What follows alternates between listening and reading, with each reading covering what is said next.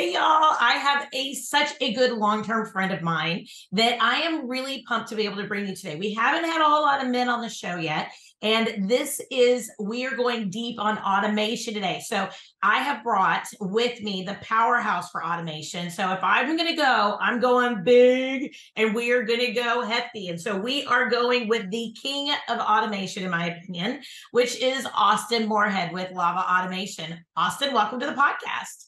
Thank you. So flattering. Well, I am super excited because I think you and I have known each other. I'm going to say what, since 2018, Yeah, 2018, I think. Yeah. I Yeah. was a broker at the time.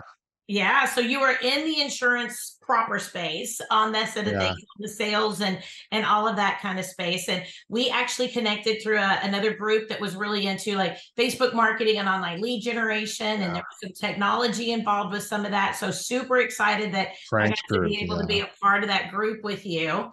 But Yeah. as we're here on the podcast today, tell us a little bit about your background. How did you get into automation, technology, and all that, even with an insurance background? Yeah. I started off at State Farm. We'll go over this quick. And it wasn't a 30-year career for me. So left there. And I realized that I wanted to be a broker because I wanted, market access. And I wanted to be able to use technology that the captive carriers don't allow you to use. Yep. And so then I, opened up a brokerage with a partner at the time, and it was kind of my job to figure out the technology. And in 2018, agency Zoom really wasn't on the scene, not like it is Right. today, and Turbine wasn't on the scene like it is today. A lot of people are using things like small business CRMs, like just generic CRMs that weren't Yep. specific to any industry.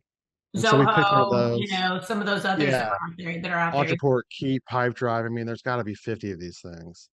And so we picked up one of those and we built out like this insurance model. And I was talking to another agent in Denver, and he goes, "Hey, we use the same CRM. Do you mind building mine out?" And I probably should have said no, but as luck has it, I said okay. And then I was like working till midnight and figuring this thing out, and breaking stuff. And eventually we kind of put in 10,000 hours into Keep and got really good at it. And Wow. that client, Mark Rogers, I'm gonna throw his name out there. He went from doing like a million and a quarter new business to 7 million in new business within a few years, and he's done it ever Oh my since. goodness. And we're like, holy crap, we've got something here. Like we Yeah. figured out kind of like the mousetrap, so to speak. And I had the affair with automation, and I couldn't go back. So got rid of the equity in the other agency, and Yeah. um, a few months later, Mark said, "Hey, can you also get us some VAs to kind of help with some of the remarketing stuff?" Today, we have 200 employees in the Philippines. That's crazy. Um, yeah, it's been a wild, wild Yeah. ride. Yeah. Yeah. So you officially focused in on automation, what, 2020? When did you officially make that change? Yeah, so I opened up Lava September 1st of 19. So we just Okay. had our whatever 4-year anniversary a couple months ago. Thank you. Yeah, so Yay. on the automation side, we automate about a half a billion in premium goes through our stuff each year. Wow. Half a billion in premium. That's crazy. So, Yeah. okay, so for those people who don't really know what lava automation is, because I'm just throwing it out there, we haven't really gone back into that. We talked a little bit about how you got into automation and helping agencies with their automation, but tell me what lava automation specifically does. Yeah, thanks. We would help agencies get their CRM stood up. There's a lot of settings in there, and Yep. the things that we learned in my first year of building the CRM, there was a lot of mistakes that were made. Sometimes some of them very, catastrophic. You might send email blast to, 500 people that you didn't mean to do it to, or something like that. And then we didn't know what to say in the content, and we Right. didn't know how long to run the content for, and we didn't have all the solutions for remarketing, out the gate. And we couldn't figure out what we wanted to do with service in the system, and people weren't trained, I think, to use CRM very well, and so that we had some, like, hard adoption.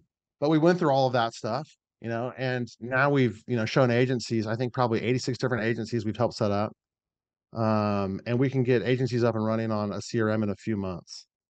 Yeah. So this and if you go back 4 or 5 years, it could take an agency 6 months to, kinda get acclimated or whatever, acclimatized to a CRM. Yeah, So, absolutely. that's Well, it. I was actually talking to somebody this morning, and we were talking about how I feel like I've come to this realization in my own mind that I think I'm a 3/4 away gal. That's who I am. I would get in there, I will get dirty with you, I will learn, I will push, but then about half to 3/4 of the way in, I get some shiny object and I just go a different direction, and then nothing ever gets truly completed. And I know that for my agency, we were on active campaign for a number of years, really enjoyed it, got it up and running. But like you said, there was like 10,000 hours. I mean, I didn't go 10,000 hours, but there was, say, I put in 100 hours of time that I just did not have to continue at that pace for being Yeah. able to continually build out the program, right? I know that you've done a lot with Keep. I know a lot of people have done a lot with Keep. Part of the Infusionsoft a suite of products, and that's a great product as well. And now I know a lot of people are doing Agency Zoom. A lot of people are doing Insured Mind. All of Yeah. these other ones are out there. But I know that, especially for an agency owner, half the battle for me is knowing where I want to go, what I want to be able to accomplish, and then all those twists and turns of being able to figure out where we're going and what we're doing. And like you mentioned, those really big mistakes and the fear that goes along with it. What y'all are doing is taking all that off of the agency owners' hands, so that way we can go do what we do best, and y'all can really build out, that agency of the future. Yeah. Yeah, it's like, if you're gonna compete with our quality of build standard, that you'd have to put in the years that we have doing this. Mhm. This is all we do. And so, Well, not it's just like, years do of you wanna be an experience, insurance agent years or of do you wanna be a developer? If you wanna be a developer, right. come talk to me and I'll give you a job. Because you're hiring, you're growing. I love it. We're growing.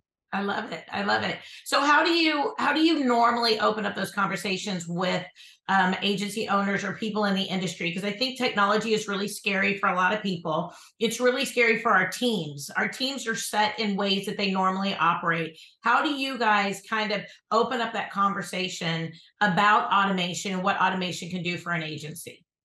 I think it kinda depends on what part of the industry you're in right now. So I think Vertafore users and Now Search users and, Hawksoft users, they have a deeper awareness, I think, of some of the tools and, stuff out there, and so the conversation just kinda starts a little bit deeper than, like, Mhm. some of the applied users that are just kinda waking up potentially to, the power of CRMs, and so it's like, well, a CRM is this to them, and to us, we already know that it's gonna do emails and texts. It's the conversation for us is like, when are they gonna go?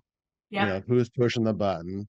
And then how do we keep ourselves accountable? Like, we're just at the next phase, I think, in some of the other communities.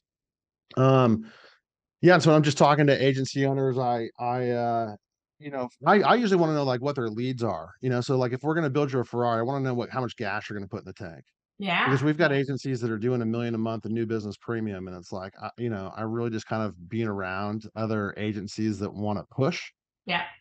like, "Oh my gosh, let's buy leads," and so I think I'm often talking about lead data to agency owners. I'd like to go through reports, and try and convince them to go buy internet leads. I'm the worst guy on the planet. I think they some of them kinda look at me like, "Dude, you're the devil." "We do not wanna work internet leads." Yeah, Right. well, the data says you should. Wow. And there's just a lot of them out there that you could test. Not all of them are equal. Some of them are better than others. Right.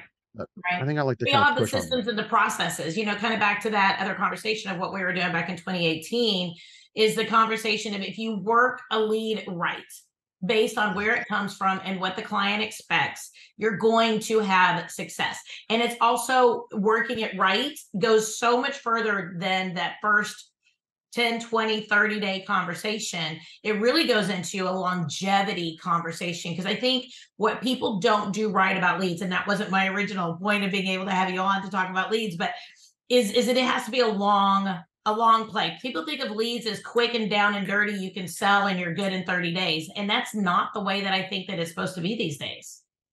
well, you can still we definitely see that the average deal closes in under 30 days, Okay. but you're gonna spend time chasing people potentially for a year or 2. I mean, there's gonna be people that, for whatever reason, it didn't make sense this year, and we're gonna follow up next year. Like, that is part of the game. Yeah. Uh, and sometimes, it's not always next year. It's, in commercial, just give me 4 months, you know?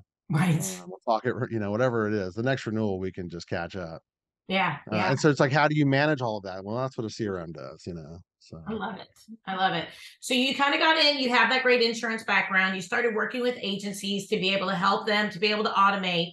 What do you find? We kind of talked about this a little bit as far as like the mentality of agencies. Do you find though that with today's hard market that agencies are starting to open up a little bit more than they have in the past to the idea of, or are they almost like clinching in and going, no, we can't handle anymore? Are they kind of going into that shock mode, or are they going into that expansion mode? Because I think I'm seeing both out there in the yeah, insurance same. space. Like as far as conversations go, a lot of people are shrinking and nutting down to do what they do, which is great. And other people are going, no, we have to be a more expansive approach. What are you seeing out there in the industry? My A players, a year ago are still my A players today. Yeah. And some of these people were writing $1 million a month of new business premium. Like they didn't slow down when the market went like this, and they're getting hard markets and they're losing carrier after carrier. I mean, in Florida, this has been the theme for the last 5 years. Right. The rest of the country's just waking up, and some of my Florida agencies, they haven't skipped a beat. Right. They're just still moving as much as they were. And then but generally speaking, everyone I talk to, they're losing 4 or 5 carriers and they're having to roll stuff. I think it's a good exercise, and I think it's really gonna promote the VA model, and selfishly, I'm, like, into that, like, "Yay," but the reality is, you're just having to spend way more time filtering and way more time kind of, like, hand-holding at renewal to make sure that we're not, getting our customers shopping. But at Yep. the same time, we don't wanna overload, I think, our assets there because the growth potential is so high because the whole country is stressed that people are shopping. You got these 20-year shoppers that have never been shopping. I think the majority of people that we do meet are kind of, like, apprehensive because of the hard market, and they're not focusing on new business, and they'll tell you, "Yeah, we got leads coming through the door, and we can't keep up." It's like, well, you need to be recruiting then, I think. Yeah. Yeah. Because never have opportunities come to your agency ever. It's a business that you can't serve. So, couple up to that pipeline and figure it out. Yeah. I think there's a lot of leads out there right now to be got. So, Yeah.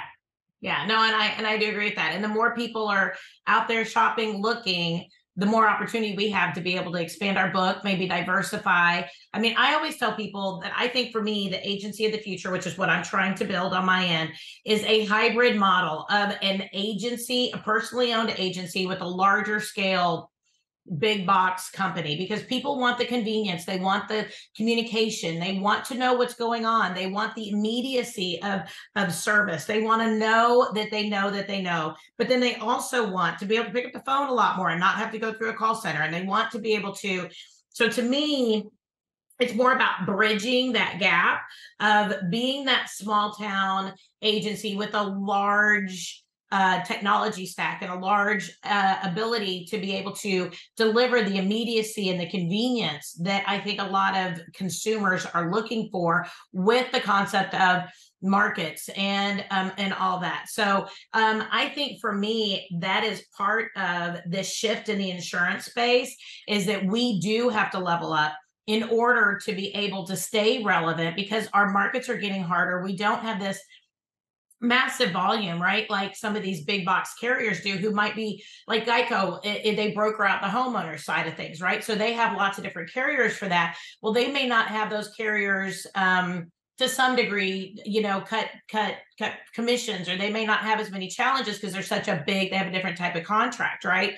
So I think what I want to be able to see for agencies moving forward is a better hybrid approach for doing things in a more efficient manner, to where we can serve more people and be able to take that load and that stress off of our team. And to me, that's what automation does.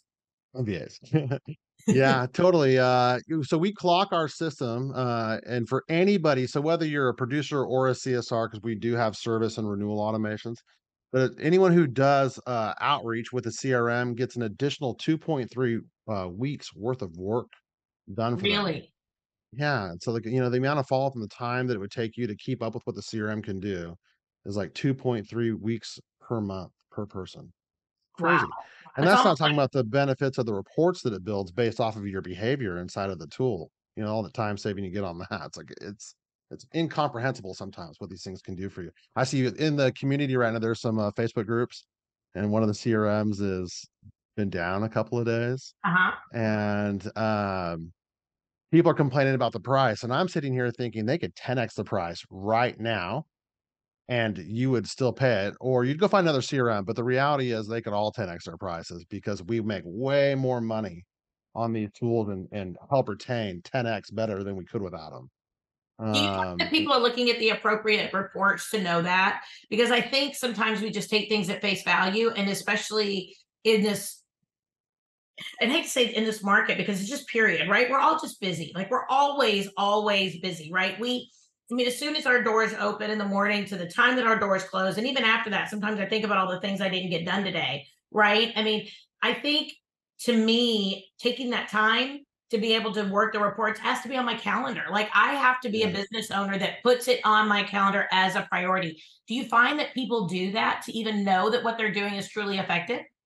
Well, I know my A players live on their calendars, Right. like, how do you get it all in during that throughout the day? It's like, if I'm not organized, like, with my time, then it's like, things are just not gonna get done. So it depends. Some of my people, like, they live on their calendars. I do. Yeah. It's like, I can't get away from it. There's just no way. Yeah. Uh, Well, I think what I really want to encourage people to do is to be able to embrace the technological conversation, not just get such a uh, uh, what's really the minimalistic type idea. We need to think in a more expansive route because I think as we're seeing um, millennials are obviously buying houses. They're well into their second house by now, or whatever. They've got a couple kids, they've got a kid or two, whatever. Now as we see kind of the Gen X coming up, they want things to be automated to some degree. But at the same point, a lot of people are scared of automation on the business side of things. They're worried they're going to lose the personalization. How do you find that agencies are experiencing customer satisfaction that embrace technology? Like, are they getting the same quality and or better customer satisfaction and or sticky power for those clients by using automation? I would say they're getting a superior, satisfaction rate because, there's a couple experiences we're talking about here. They become a customer when we sell them, and Yep.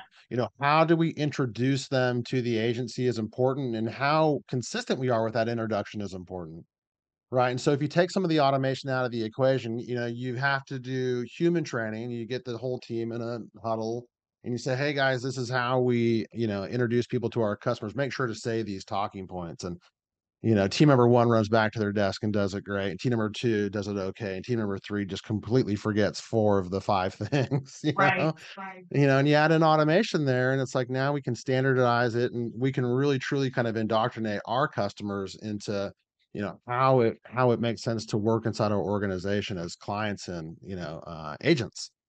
And so I think the automation 10x enhances the experience. And then on renewal remarketing, there's only so much we can do. Hey, we can look. Hey, we can't look because it just doesn't make sense. Or hey, we looked and it doesn't make sense to go anywhere. Or you're being on renewed. Like there's just so many options there. And so because we're going to kind of say the same things, depending on which option and path you go down in renewals, you can still keep the variety of content and messaging, I think, unique to their individual situation. I mean, there's only so much of a relationship that we have with our customers. It's a policy that's between us, right. right? And so it's expiring, it's renewing, it's moving. I mean, the conversation is kind of limited to some degree. The Yeah. policy is Yeah. not, I don't think policies don't have babies, do they? They don't grow, do they? No, no, but our people do, right? But our people, we want them Yeah. to Hey, say, you "Hey, never know. you I've get been all in my insurance for insurance, 10 baby." years and it's like Yep, you you never know. I'll learn something new tomorrow. That's hilarious. That's hilarious. So I love the fact that what you're saying though is that there's really a policy between us, and by using that policy and the technology to be able to deliver service and so forth to the clients, I think that what we're going to do is we're going to see that we build that know, like, and trust. We build that we do what we say we're going to do. We communicate that it's been done. I know that for us, sometimes our team does stuff and they forget to send a confirmation that something's been done. Then all of a sudden the client asks, "Oh, did this ever get done?" We're like, "Yeah, of course it got done." But sometimes we just didn't do that. But that's something that whenever we close a item that we are working on, we can have that automatically go on out. And it builds that know, like, and trust. It builds the familiarity with our clients, keeps our name in front of them on a regular basis, and lets them know that we do what we say we're going to do. And I think for me, that is the foundation of why I need to make sure that we step up our automation, is because for me, I want to automate that. So I don't have to worry about, is my team remembering to send that email? Is my team taking care of this? I can easily go on in and we can track it. I think one of the things to make it stick is like, you hear people talking about like starting new diets and things like that, or like 75 hard, and they're going to make a commitment to a certain period of time to do a certain activity is often kind of the back end of some of these, these diet startings. And so if you take kind of that same philosophy and you like apply it to your business and say, hey, for the next 2 months, we're going to have a 1 hour meeting every week on Tuesday, and you start to create that cadence of accountability with your team. You come together and you literally just kind of look at the tool and you train and you talk about the items in it and you clean it up. And so in the early days, this was actually also something I did for our agencies, is I would be their administrator of the technology. And so, we believe, and we've proven it, that it's very important to keep, to use one, but not only to do that, but to keep the data just very clean. Keep the cards organized, like take the time to do the little things in the software. I think those are the things that are going to pay the dividends, and if we're waiting a day after an interaction with the customer to update the deal, it's like that's a poor customer experience. And so Yeah. I think creating these little cadences of accountability to talk about, cleanliness of the app, and to during those conversations sometimes you're going to talk about why we haven't moved a card, or the reason we did move a card, and that opens up a conversation to train on like sales in general, or service in general, or retention in general inside the organization, but it's built around the cleaning of the pipelines. And so if you don't do like pipeline cleanup weekly, it's like, oh, Yeah. uh Sticky. yeah, yeah, gotta dust and sweep every once in a while. That's awesome. That's awesome. I love that. So it's not just about subscribing to somebody like Lava or some other system to be able to say, "Hey, make this happen." It's also being accountable to make sure that you maintain it down the road. Because I know clean data is something. So let me ask you a question. What is the and I think I know it's a very low number, but what is the percentage of agencies that either have clean data or think their data is clean? Oh gosh, I wouldn't even know. Because I'm going to You say know, super the low. I don't think anybody really thinks that they have clean data or even expects their data to be clean at this point. Like Yeah, true, true, yeah, I'm true sure there's, clean. there Because it like takes you a like lot so of like when work. we download like Book of Businesses to like load them into the CRM, for Mm. example, there's like 5 phone number fields, and you'll get a lot of people use phone 1, 2, 3, 4, and 5, and it's like the numbers can be the same in all the fields, they could be different in all the fields on this Yep. account, and it's like that's where we see kind of like the messy data is sometimes in the AMS fields. But as far as like the CRM goes, it's pretty easy. They're usually flexible enough they'd allow you to like merge contacts and things of that nature. And they're really clear about having like, just 1 or 2 phone fields kind of as a standard, not 15. And, I don't know. So the data is gonna be close enough, but what we do see the agencies want to strive to do is to keep their opportunities, because that is the relationship, right? The policy is the opportunity. Keeping those organized from where they're at in the customer journey keeps the stress off their back the most. I mean, if you get a phone number wrong, you can adjust it, but Right. you Right. get start getting that, the automated communication wrong, you're gonna feel it. And I think agencies, I think that's sometimes the apprehension that they have is to getting started with automation is, "Oh, man, I don't wanna get a negative complaint." And Yeah. I'll tell you right now, you're gonna get a bunch. Awesome. You should look forward to it. You're gonna grow through that. And, you'll find that it is a fraction of the positive responses that you get from it. And so we see that Mm. that's usually like a big apprehension, like, "Oh, man, what if the automation did get someone to say something bad?" Awesome. It happens all the time. Guess what? No big deal. You're gonna have so much more people say how awesome it is. Yeah. Uh, Yeah. You know, it's a concept that some people struggle with. it's just like somebody I read I read a book one time, and it said, what if you go on out and you put a product out on Amazon, right? And you say you write a book, right? You put it out on Amazon, and you get 3 people who complain about the book, who don't like the book, right? You're going to focus on those 3 people way Yeah. more than the Yeah. 400 people that gave it a 5-star review and said it was a book that changed their life. We don't read those positives sometimes. We only read those 3 negative that came on in and said, oh, this is the most stupid book I ever read, right? So I think even as agency owners, we need to make sure that we focus in on the scope, right? Let's read those positives and let's take those into consideration, their negatives. And sometimes we need to take into consideration those negatives. Somebody was just having a bad day and they just got cranky Yeah. somewhere. Sometimes they're not even customers. Sometimes we can track them down and they weren't even people that were even our pipeline, that Wasn't might that that's the some weirdest. That weird. is the weirdest. But you see that stuff sometimes, huh? Like, You what? do, you do. And I think we have to take it all kind of with a grain of salt. And I think whenever we adopt something new like automation or make changes to our automation, we need to understand that some of these things are just going to happen. Yeah, yeah. That's always a good one when some of those weird ones come through. It's like, Yeah. what? How can we leave us no feedback? Yeah, yeah. So the same guy, Mark, that we went from like 1 to 7 on, when and we kind of got started in the process, he had like 200 reviews. And then I think like today's like over 1,700. So people love you. Wow. Like, if you really take care of them, if you do when you have the interaction, if you're demonstrating your license, they're going to love you, right? Like if you're using the tools that you have at your disposal, Yeah. which is your education, like customers are going to be thrilled to work with you. And so So you need just to automate the parts that don't require that level of like sophistication. do you find team members are pretty open to automation? Like, do you find that they're more open to automation, or do you feel like that the leadership has to drag them into it? Producers are way more open to it than CSRs. CSRs love to suspense inside of the AMS, and it usually takes a long time to get CSRs pumped about the automation. And I've seen that probably in 50 out of the 86 agencies that we've set up. Okay. And so, but once you can, and sometimes it takes, 3 months, sometimes it takes a year. But when it clicks for them, like that, you can't turn them off, and they usually become like the creators of like new ideas and things to automate once they fall in love with it. And where producers, once they get their set, like don't talk to them. They're done. But They're they're easy. You can turn drop theirs selling. on like in a day, yeah, and they're just like, leave me alone. It works good enough. Yeah. Yeah. But CSRs, once they fall in love with it, it's like, oh man, can we do notice of cancellations? Can we do underwriter stuff? And it's like, yeah, you can do all of these cool things on it. Can it do your renewals? Absolutely. Commercial versus personal. It's like it saves you a ton of time Yeah. in service.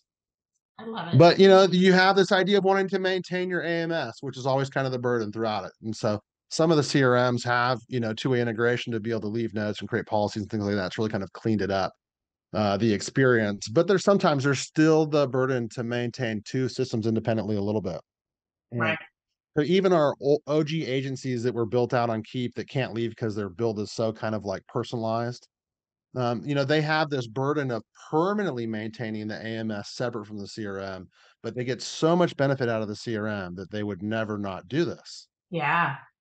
And Yeah. so, like, people often have to wrap their head around what that's pretty powerful. You think about it. Like, I would go so far to do double data entry in 2 systems because the benefit is there versus not having one of them because it won't talk to the main system and we'd have to do double data, like we don't want to do that double data entry. Right. So the benefit far outweighs the consequence. And that's the other thing, when you're doing with automation, sometimes the benefit is 99 to 1, and sometimes it's 60 to 1, but still we try and solve for the majority, I think, is the default. Like, how do we knock the biggest chunk of tasks off of your plate at any given Yeah. time? Yeah. Is the kind of philosophy that we try to teach people to look at, like when they're working on that stuff. Anyways, we geeked out hard today. Got into the weeds on some automation. I love it. I love it. uh So, but I do want to also ask you real quick, what do you see as the future? Because I think we have to look forward. I don't think it's just what everybody else is doing or what the cool kids are doing. yeah. What do you think we're going to be embracing, and just real fast, just what do you think we're going to be embracing in the future for automation? Like, what is kind of the next steps? Well, so I've always been saying, we did this not repeated much really out there. I don't think that we should be embracing a whole lot. I think we need to get the first kind of like big chunk of this bolted down and Okay. then stop looking at new tech for 6 months. If you just made like a technology like leap in your agency, and you fast forwarded, a year because you came through an agency like ours, or you just spent a lot of time building it, whatever the case may be, like stay there. Let it settle. You Yeah. just made this massive improvement. By the time there's some like other major massive improvement out there, It's going to take years to get vetted out. But meanwhile, you just took this big like technology leap, like stay there, block and tackle, find a way to maximize this new like foundation of your organization. And then, let someone else go be the pioneer on that new tech. And then, when it comes out, it will hit like a wave. It always does. Technology is not something that gets like away in some corner that people don't share. It's like people can't wait to share their Yeah. technology when it comes out because they want to sell it, right? Yep. And so let someone else pioneer. Anyways, we see a lot of stuff with like Chat GPT is so buzzy. I cannot find a way to get it into my business in a day-to-day basis. I Mm. can't. I don't think Yeah. people are saying this honestly. But I do think it's coming. We've looked Not at it cool to and say that there's right like now. some potential it has the potential to do some really sophisticated stuff if you can find the right programmers, I think, Yep. that can kinda connect the parts of, like, it looking at your data, you giving it a query where you tell it to, update your, content in theory, and then go put it back into the campaigns and improve your content in real time based off of conversions, Ooh, that would be super cool. right? And it's just working on the content based off conversions, but, like, to get all those pieces connected to make it do these things seems like sure, that sounds awesome, but who's gonna spend the money on that, you know? True. True. That's mine in That'd be case cool. anybody wants That'd be cool to, on the road. Somebody would. trademark that right now. Right? I'd say you need to start filling out your You know? paperwork with the government on that one real quick. Yeah, I've seen some other, like, little, use cases, for it, like, if you're struggling to write content and you're comfortable with the prompts that you can put into ChatGPT, like, it'll pound out emails in, like, 5 seconds, but, Yeah. um, I mean, I just haven't seen much for it. I So I love it. just think everybody right now, like, in the country, like, if you have a CRM. And, maybe you've got some internal forms or something like that, depending on if you're on Applied or Vertafore. I do love the internal forms for India with Applied, so they sync the AMS. But if you're on, Vertafore or like Hawkshot or something like that, and you're using something like Cognito or Jot, like use these forms, connect them into your CRM, store that data. Don't put things on pen and paper. Right. Um, Right. And and, and streamline your and that is system. going to get you through the next 5 years of this, Love insurance it. industry. Yeah. Love it. Well, Austin, I know you have a large team. You work with VAs, you help people out with their systems or automations, you help them out with all of these different pieces, and you have a team to do that. If people want to work with Lava, how can they go ahead and do that? Yeah, just come to our website, www.lavaautomation.com, and fill out one of our book now forms and jump on a call with someone from our office and kind of explore what we can do. Yeah, yeah. Well, I'll tell everybody we are in the process of doing Lava. We actually go live next week, Friday, a week from today. So I'm super excited about that. We played around with the agency Zoom thing on our own kind of thing for a couple months. So my team knows about it. Like they understand kind of the concepts. It's not going to be, cold turkey for us. But at the same point, I'm super excited, and everything I've loved seeing from y'all's team, just to let you know, has been wonderful. So Thank you. I have really I'll tell enjoyed them you said working so. with my guy who helps me on out, and he's very good about asking great questions. He's good about and making great suggestions, and I've been very very happy with Lava. So that's why I was like, I want to put you on the podcast so that people can hear about automation done. Oh, you're so sweet. So So just make sure to, ask them for anything. I always tell people that, like, bother us before, you don't. So just yeah, get the service you want, and he'll those give are it to your you. probably your people on the way to being your A clients, right? Or people that ask questions, people that want more, people that are Yeah, get really involved in it. So yeah, I absolutely love it. So thank you so yeah. much. Thank you. Austin, Thanks for having me you on. are always one of my favorite people. If you are in Dallas, let me know anytime and I'll take you out for dinner. I know you're always busy whenever you go places, but always let me know. I'm always around. Thanks, Teresa. All right. Everybody, this has been another awesome, amazing episode of the Power of Women in Insurance podcast. Today we had Austin Moorhead with Lava. If you are Lava Automation, if you are looking specifically for automation in your agency, if you want to talk about it, they have a lot of great done for you type pipelines and concepts. They can walk you through what it is you're thinking of and how you can get the most out of your automation as well. So make sure you reach out to Lava Automation and check out another amazing episode of the Power of Women in Insurance podcast, where we bring actionable traits, actionable activities to you to be able to implement inside your agency at any time. Everybody, I'll talk to you next week. Have a good one.